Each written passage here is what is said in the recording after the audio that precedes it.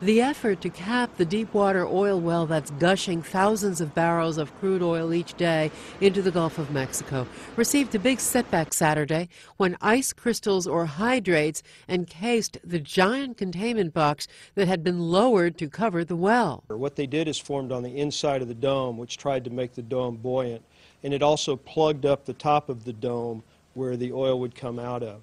So what we had to do was pick the dome back up, set it over to the side while we evaluate what options we have to actually try to prevent the hydrate formation or find some other method to try to capture the flow. BP officials have not given up hope that a containment box, either this one or an even bigger one that's now being built, could do the job.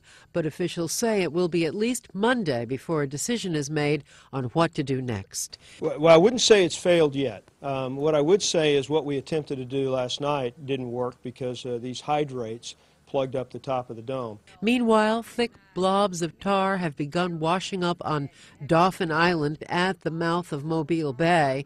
Authorities say they plan to test the substance, but strongly suspect it came from the oil spill. I'm very concerned. This is going to be absolutely devastating to our economy if this oil comes here.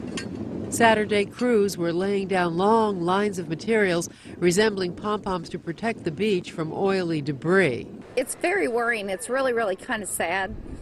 This area has been through so much with hurricanes. The people down here in the fishing industry, I really hate to see it. It's very sad. It breaks my heart.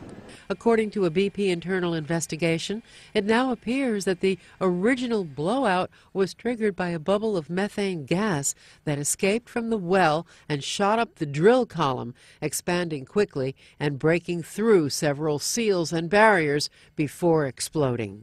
Sophia Manos, The Associated Press.